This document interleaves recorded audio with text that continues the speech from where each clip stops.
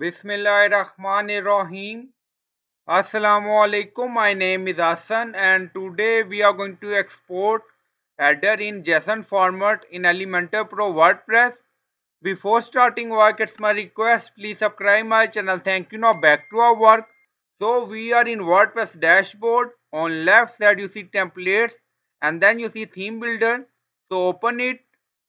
Now you see header. On left side you see header, so click on it. Now you see multiple header and then you see button, so click on it, and then you see export, so again click on it.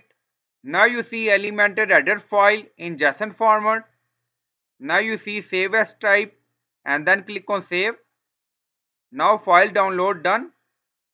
So you can use this header on another website. So you can import this header on another website according to requirement. So I hope you like this video. Please like, comment, share, subscribe. Thank you for watching.